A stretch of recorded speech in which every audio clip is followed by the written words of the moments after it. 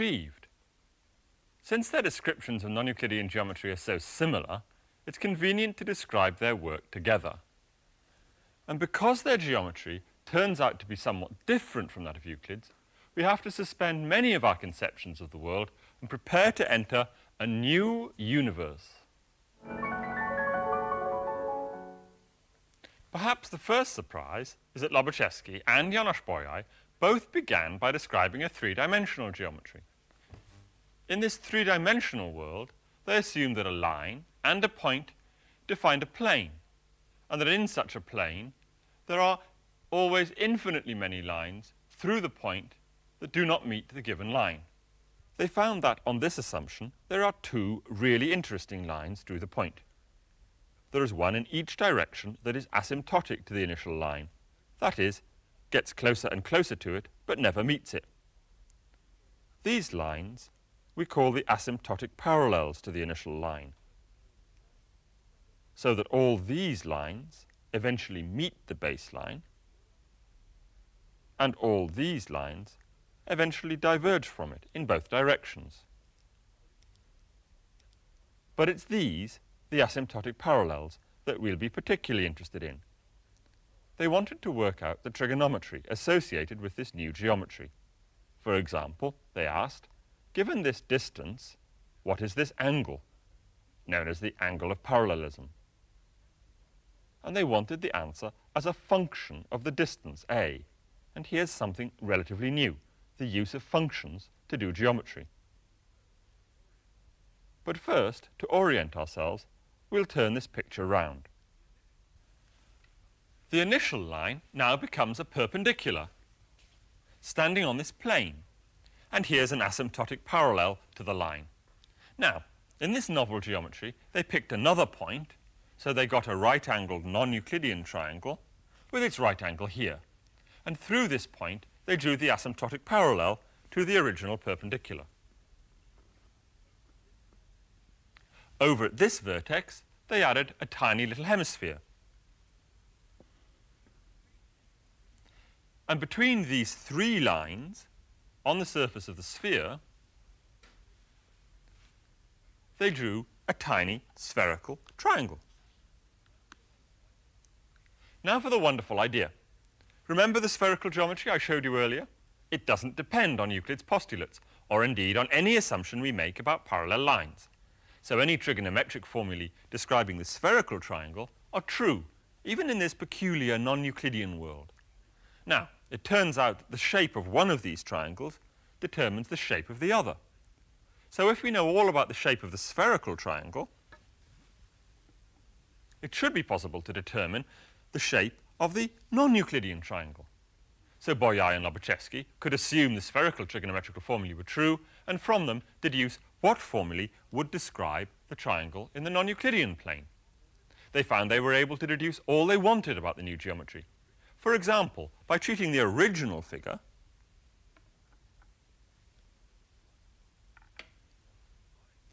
as being one of a triangle with a vertex at infinity, their formulae tell you what this angle is as a function of this distance.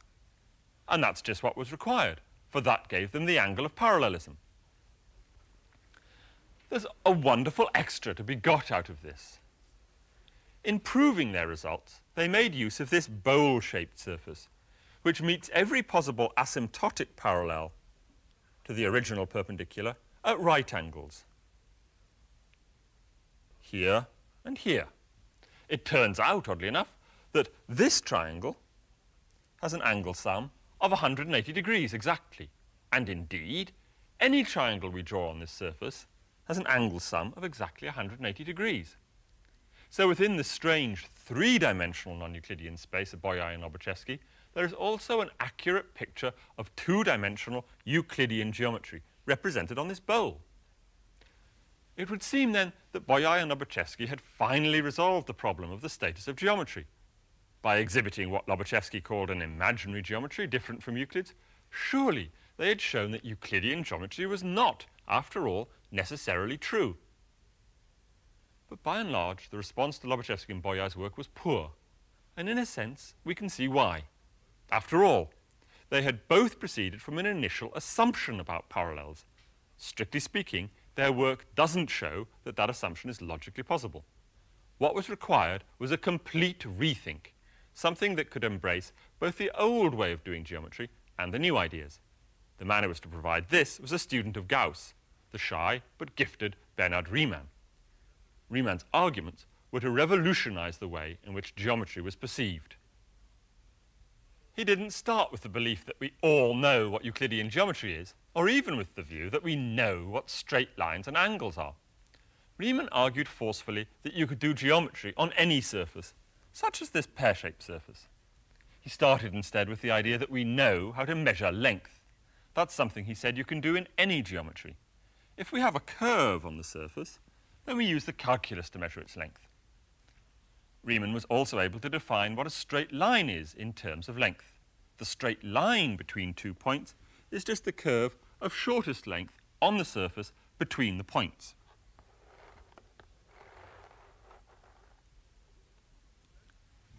What probably most excited Gauss, who was very impressed by Riemann's ideas, was that this new idea of what geometry is put all geometries on a par. Euclidean geometry is just now one of many geometries, the geometry of a flat surface. And what precisely is a flat surface?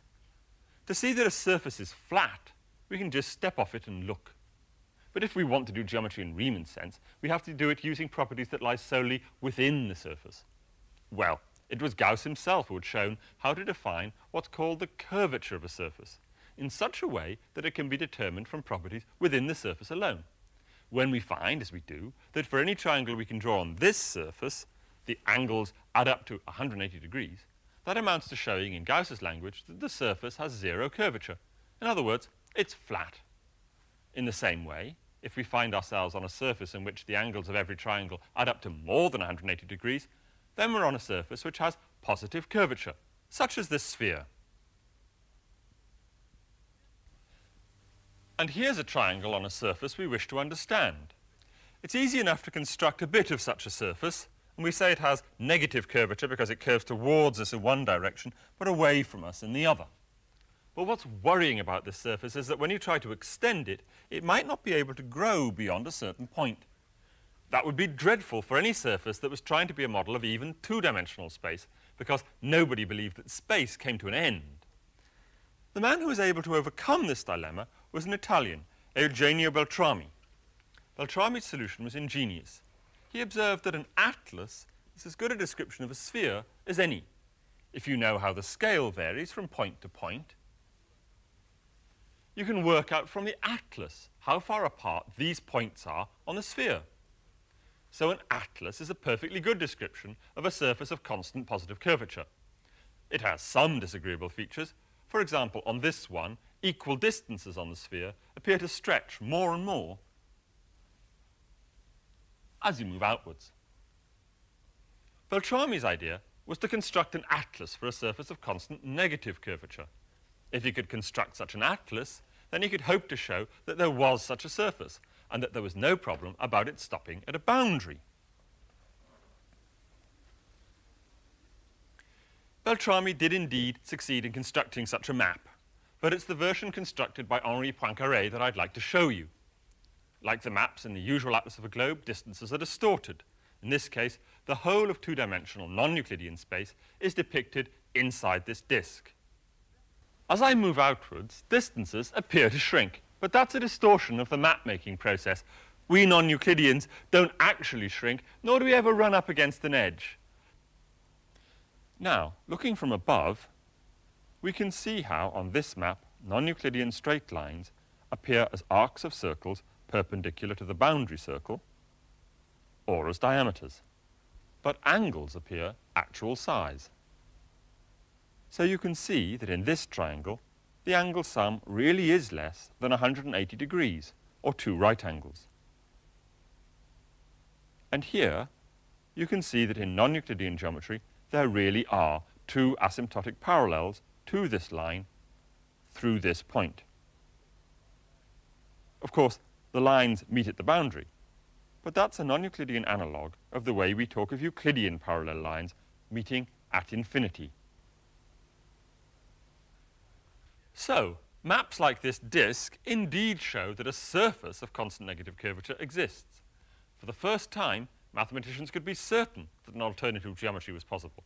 So now, not only could one doubt the truth of Euclidean geometry, one had to doubt it. But what of three-dimensional space? Could a three-dimensional non-Euclidean universe be depicted? Well, here is such a model. The whole of the non-Euclidean universe is inside this ball. Here in this slice is our two-dimensional representation with the triangle that we saw earlier in the Lobachevsky model. You can see the asymptotic parallels, which now meet the original line at the top. The asymptotic parallels appear curved because of the way the map has been made. Again, this apparent point of contact is actually infinitely far away in our non-Euclidean space, as are all the points of this enclosing sphere. And this sphere, inside the large one, is the surface which is perpendicular to all the possible asymptotic parallels to that first line. And on this surface, the angle sum of any triangle is 180 degrees. So this three-dimensional atlas confirms that a three-dimensional non-Euclidean space is possible. It now does become a matter for the experimenter to determine which geometry is the true one. Finally, going back to this model, there are two equivalent ways of thinking of this configuration. Either you can see it from outside as a map of the three-dimensional non-Euclidean space discovered by Bolyai and Lobachevsky, or you can see it from inside as a non-Euclidean three-dimensional space, in which we have an accurate picture of another geometry, perhaps unfamiliar to us, but logically possible, the remarkable world of two-dimensional Euclidean geometry.